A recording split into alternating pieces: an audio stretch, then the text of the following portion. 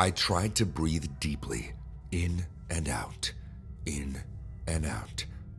People say that helps you calm your nerves, but it really wasn't working for me. My husband, Sean, looked down at me from the edge of the hospital bed. It's okay. It's an outpatient procedure. People do it all the time. Yeah, people, but not me. I'd never even considered getting a facelift until Sean brought it up. He had been so insistent.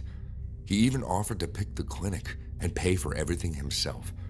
I always thought I looked good for my age, forehead creases and all, but it meant so much to Sean. And since he kept asking and asking, I just couldn't say no. Hospitals shouldn't be in warehouses like this. They shouldn't be on this side of town. Most of all, they should look cleaner than this place did. To know what happens next, click on the play button below.